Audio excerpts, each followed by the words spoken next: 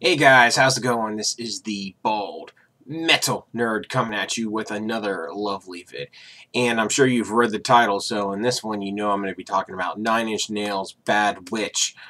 Um, Spoiler alert, too long didn't watch. I did not like Bad Witch nearly as much as I like the other two releases in the trilogy, not the actual events or Ad Violence. I like those much, much, much better. So there you go.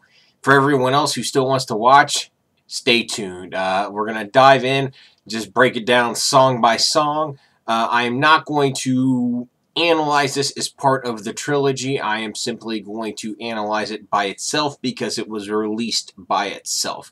I know it's supposed to fit into the trilogy, but we're going to kind of discount that for this review.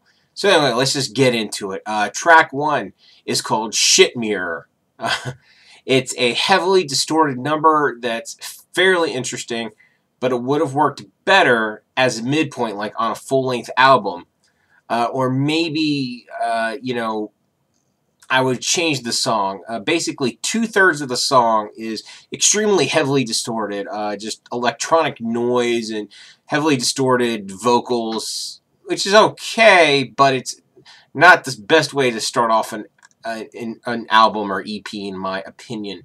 Now, about two-thirds of the way through the song, the distortion is reduced greatly, and you get some standard good signature Nine Inch Nails kind of driving beat and vocals.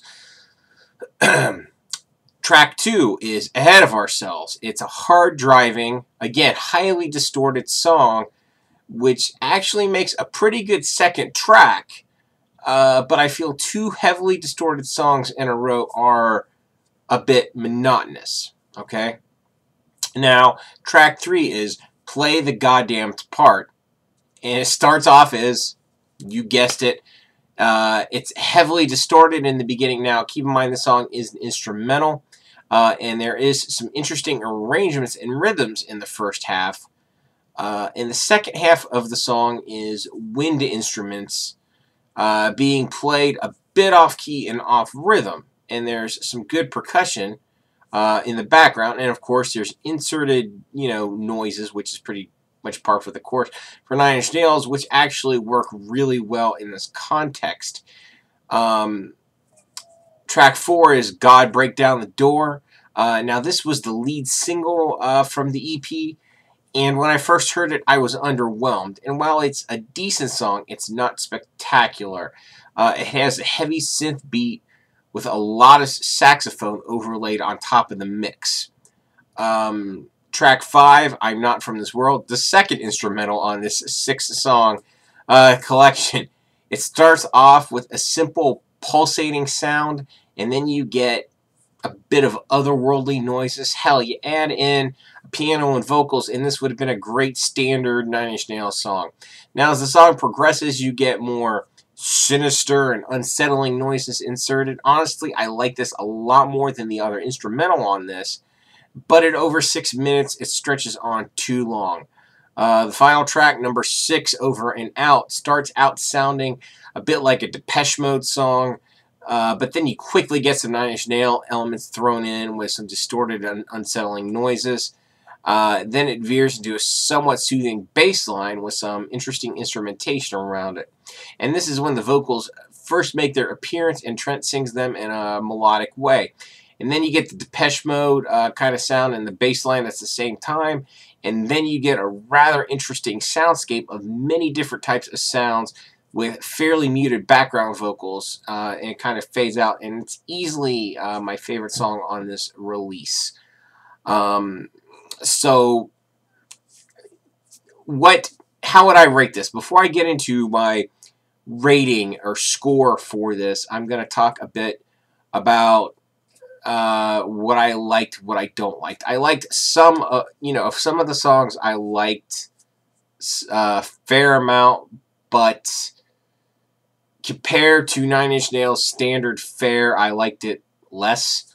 And there was way too much distortion on this release. I know you're saying to yourself, you're complaining about distortion in Nine Inch Nails songs. What's wrong with you? Well, the thing is, distortion is great because typically Trent uses distortion in his songs as like a flavoring or a garnish, right? But in this case, it's almost all garnish and very little substance, in my opinion. It's like, in a lot of Nine Inch Nails songs, let's say you have an order of French fries, right? And you have just the right amount of ketchup mixed in with those French fries, and it's delicious. Whereas in this case, it's like you poured 5 gallons of ketchup on top of a single French fry. It just doesn't really work for me, and inserting 2 instrumentals on something with only 6 songs is kind of a bit, huh? You